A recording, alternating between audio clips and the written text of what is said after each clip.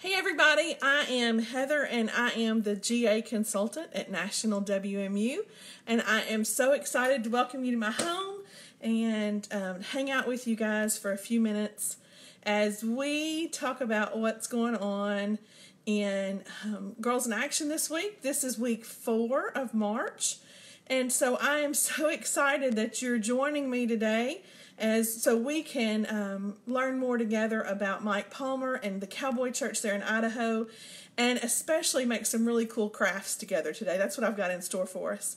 So as you're joining in, if you would go ahead and let me know who you are and where you are. I love to do shout outs. If you've got your GA with you, I'd love for you to drop their name if you'd like to there in the comment box, and I would love to shout out to them as we're going through today's lesson. So GAs, we always start, hey, Addie is back from Texas. I'm so glad you're here, Addie. And Melissa from Kentucky and Kay from Georgia. Y'all are making me so happy. Thanks for joining in and thanks for chiming in and letting me know who's here. So as GAs, we recommend that you start your GA lesson each week with a GA pledge. I realized after our live was over with last week that I did not do that. Shame on me. So let's start with our GA pledge today. If you would join me, GAs, as we say our pledge together.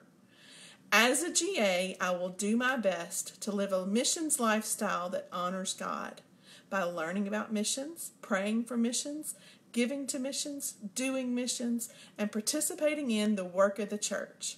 Now, my girls at my church, the way we learned the GA pledge was we kind of made it into a little cheer or a chant.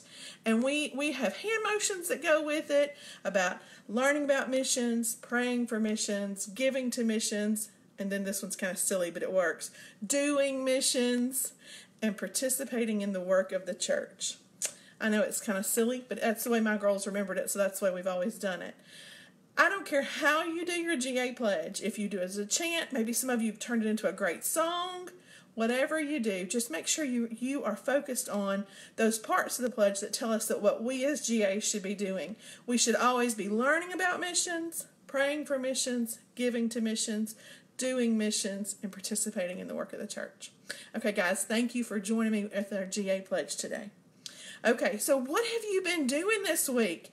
It's been a full week since you and I talked. Today is Wednesday, and I'm thankful it's Wednesday. But what have you been doing? A lot of us have been stuck at home. And I've been working at home the past week. Some of your parents may have been working from home too. So what have you been doing to stay busy? A lot of you have had some schoolwork to do, maybe over the internet. That's pretty cool. My son has had videos and things to watch for school and supposed to be given some responses back to those. That's pretty cool. Have any of you read any good books? Have any of you watched some really cool shows on TV maybe, or found something interesting on the internet? Well, today we want to make some crafts together and do some things together that will help you spend some really cool time thinking about other people and how you can share God's love with them. Let's see who all has checked in with me so far so we can do some shout outs. I'm just going to look through here and see who's here. Oh my gracious, there's several of us here. Wow! Kinley from South Carolina, Kaylee and Carly from Florida, Sam from Georgia, Jocelyn from North Carolina is back, and Diane, oh great, Diane from Texas is here, Aubrey from South Carolina, Maddie from Texas, Suzanne from Alabama is here, great Suzanne, Addie from North Carolina, and Addison from Florence, Mississippi. There's a ton of us here. This is great. My friend Susan from Kentucky is here. Hi, Susan. Leah from Texas, Charlotte in Alabama, and Lamar in Alabama. Great. Hey, Julie, it's good to see you too. And Lisa. Oh, this is so fun. Fran is here, and Sally from Kentucky, and Marcia from Lawrence, Kansas. Hey, Marcia, it's good to see you. I hope your girls from First Southern Baptist in Lawrence are getting to watch too. This is so cool. Carrie from Maryland is a GA leader. Great. Thank y'all so much for checking in and letting me know who's all here. If you haven't checked in, go ahead and check in so I can see your name and give you a shout out. I'm glad you're with us. So we've already done our GA pledge, and we've already talked about we need to stay super busy during this time, but we need to stay busy with good things. We need to be thinking about what God would have us do during this time.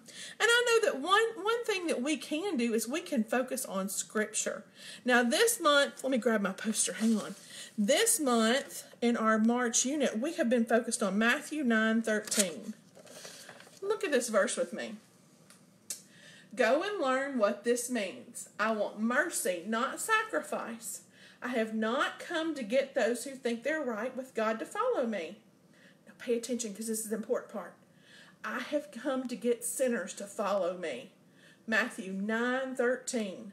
Man, that's an awesome verse. Christ wants us, all of us, to follow him. He doesn't just want some of us. He wants all of us to follow him. He says at the very end, I have come to get sinners to follow me. That's pretty cool. So I know during this time when maybe we're looking for things to do, we can focus on Scripture. And I would urge you, if you haven't already memorized your March Scripture verse, that is a great one to memorize. You know, GAs, we need to hide God's Word in our heart. And that means that we memorize His Word, so when we need it later in life or when we want to recall it, we've got it right there with us. Hey, Bailey's just checked in with us from Texas, and Elena from Mississippi. I'm glad you guys are with us. So this month we have been talking about Mike Palmer. Let me see if I can get him in front of the camera for you. There he is. Our friend Mike. Pastor Mike has started a cowboy church there in the Lemhi River Valley called the Lemhi River Cowboy Church. Yep. It's about 12 years old there, and the church is going strong and growing and learning together. And they've been doing baptism. So one of the things I wanted to show you, or I wanted to remind you of, hey guys that are checking in, thanks so much. Some things to remind you of from our lesson this month is, let's see if you can see that. Isn't that cow beautiful? Read this out loud for me, GAs. Cowboy church is for people who may not feel comfortable going to a traditional church. I love that. I love that God makes churches for all kinds of people, so they can come and hear God's word and feel comfortable while they do it. Here's another one I want us to remind us of. A cowboy church may meet in a rodeo arena, a metal building, or a barn. Wow, going to church in a barn. That's pretty cool. Some of you may have been to a cowboy church before, and you know it's true. They're meeting in barns and rodeos. Here's another one. People who go to cowboy church are often baptized in a river or in a tank for watering horses.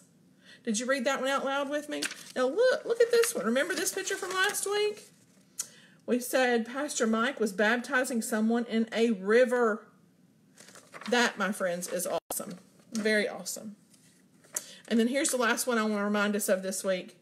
Lemhi River Cowboy Church is located in a small community where fewer than 200 people live.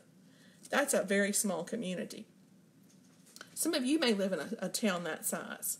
So there's not a lot of folks there. But it's super important that even though there's not a lot of people there, they all need to hear and learn about Jesus. So I'm glad that Pastor Mike is there doing that kind of work. Now, adults on WMU.com/children. I loaded some more pages for you. Let me see if I can find. Out of GA World. I loaded this one this week, Cowboy Code. Now, guys, I would love for you to go to WMU.com/children and find these pages and download these for your GAs. Now, GAs, when you're working on this one, maybe later this afternoon, you're taking time to work on this one, what I'd love for you to do is I'd love for you to take a screenshot of this and get your parents to send me, or get your adult to send me a picture of you working on this one. And the way what this one is this is about, let me read the directions to you. Remember, it says, one day Jesus and his disciples had dinner at Matthew's house. Matthew was a tax collector. Many other tax collectors and sinners ate dinner with them, and the Pharisees saw this. They were upset. They asked Jesus' disciples, why does your teacher eat with tax collectors and sinners? So on this printout, what I want you to do when you print this one out, or maybe you're just looking at it online, that's okay too. I want you to use the code. The directions are right there. Use the code to find out how Jesus answered their question. Write the missing letters on the line. Now, all of our vowels are there for us, A, E, I, O, U. So just fill it in. So I see a go and a G and a shirt. I know that shirt is the O. So go. Uh-oh. Does that sound familiar? Go and L. That cow hat is an E. A-R-N. Go and learn. Are those first ones. So when you guys are doing this later this afternoon with your adult, you've got a good start. Go and learn. Okay? And we're going to find out what Jesus said to the sinners there. I think you've probably already heard that today before. Maybe in our scripture. But it'll be great to go back and remember that again. Okay. I've got a fun project for us, and I've got it out of GA World. It's there on those printouts for you. Today, I want us to design our own bolo tie. The instructions are all there for you, and if you can't tell, I'm wearing my beautiful bolo tie. See if I can back up a little bit and show it to you. It's gorgeous, isn't it? Now, if I had all the materials in all the world, I might not have used a pizza box. I might have used cardstock like it said.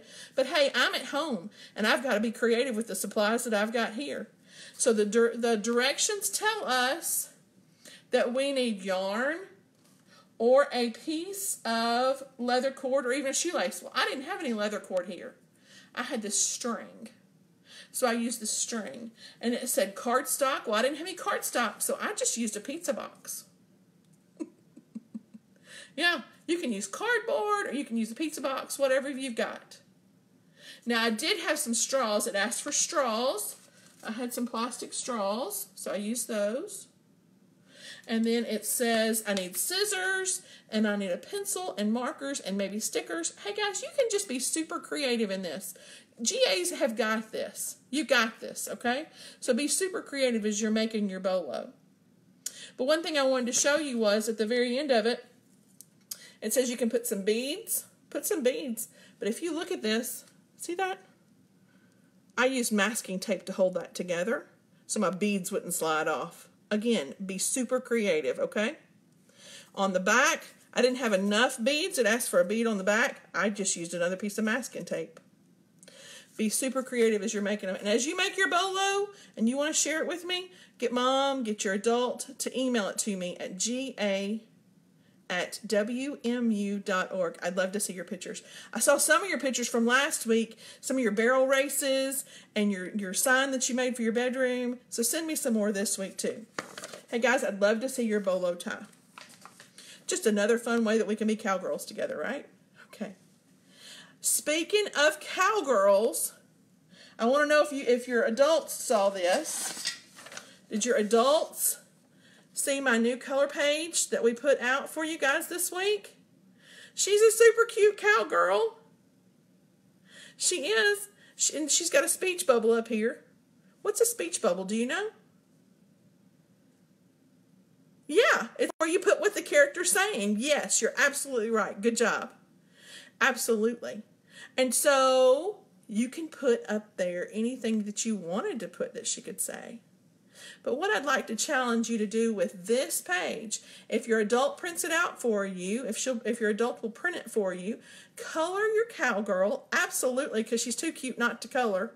Color your cowgirl. She's looking like she's getting ready to go out on the range and ride. And then I want you to share her with people that you know. Now, we're not really supposed to be around a lot of people right now, but you know what you can do? You could tape her to your mailbox and for your mail carrier. So when they deliver your mail, they see a cowgirl. Yeah, that would be cool. You could put her on your trash can. So when the trash collectors come by and if you have people that come by and collect your trash, you could leave them a note. That would be super cool. You could put her in the mail to some of your friends or family that you can't see right now. That would be super cool to send some mail. There's lots of ways that you can use our really cute cowgirl. But let's think about her for a second. It'd be fun to keep her on the fridge, absolutely, or put her with your other coloring pages that you've colored.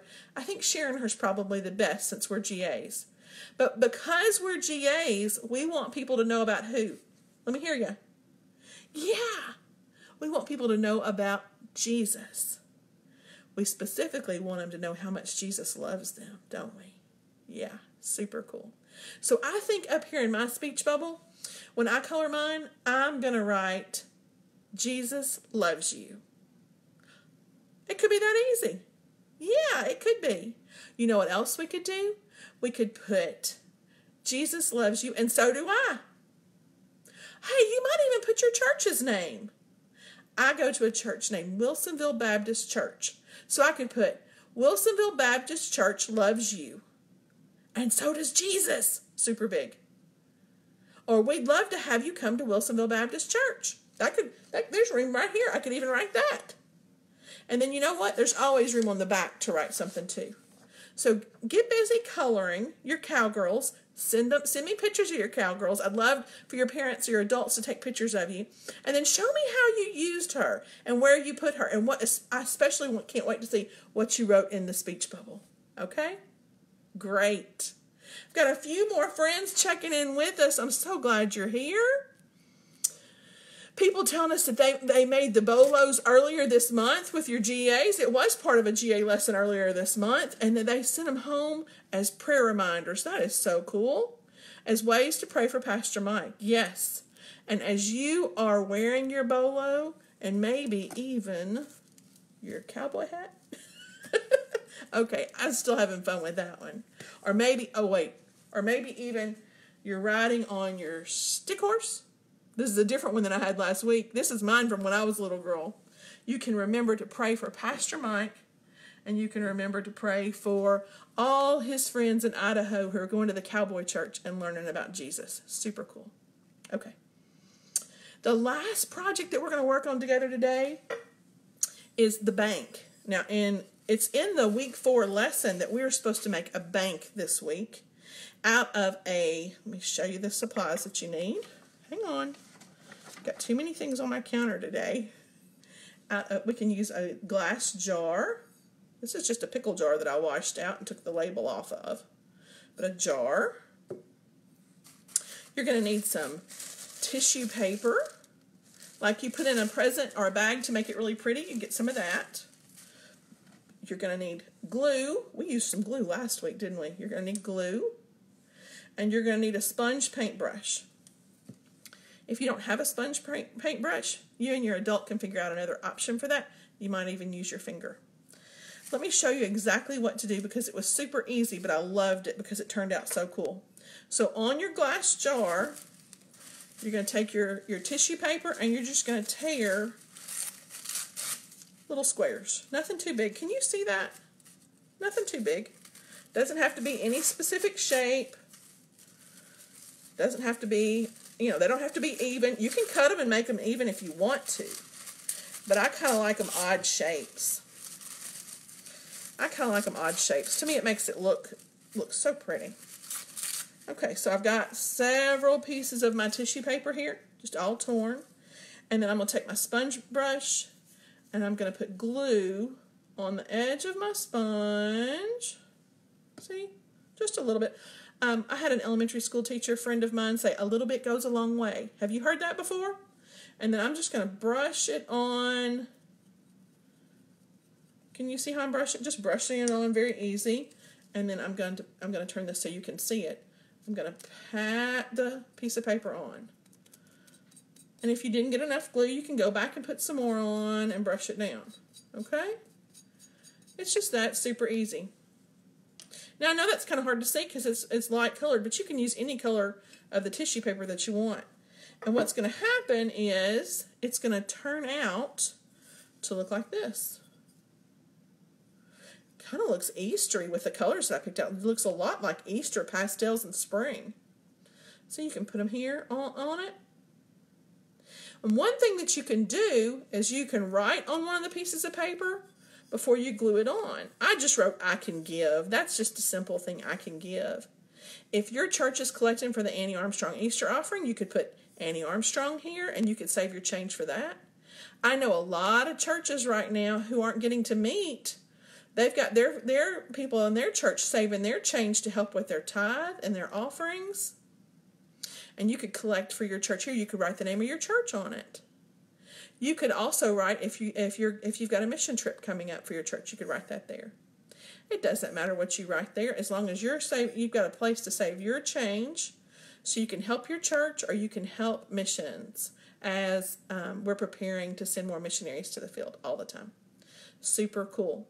I'd love to see your pictures of your banks and how well they turned out too. Now, I let this mindset after I finished it. Adults, it didn't take me too long to do this at all, maybe 10 minutes total. And then I let it set somewhere and let it dry out overnight. It probably doesn't even need that long to dry. I just left mine sitting on the counter to dry out. And I think they turned out super sweet. I hope you enjoy that too. Okay, guys. Let's check in and see who else joined us. Oh my gracious, there's so many of you. Katie from Texas, Allie and Anna Kate from Mississippi. Cindy's here. Kathy's here. Kim's here. Kathy is here. Elena is here. There's so many of you. Bailey from Texas. Awesome. Allison from Arkansas. Allison's in 3rd grade. I'm glad you're here, Allison. Beverly is in Foley, Alabama. Another Texas friend. Oh, it just keeps going. Patty from Kentucky's here. I'm so glad you're here, Patty. Maddie.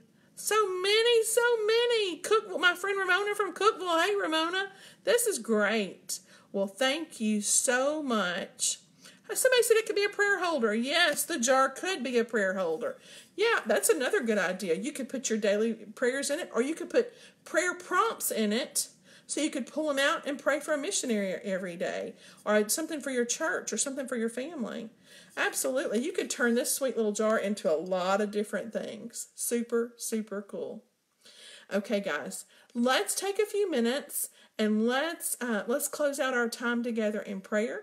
And then I'm going to let you go today, but I can't wait to see what all you've made this week and how you're encouraging other people. Remember, the most important thing that we as Christians can do is tell other people about Jesus. Whether we're 6 years old or we're 46, like me, or maybe we're 106. Yeah, we've got some GAs that might even be 106.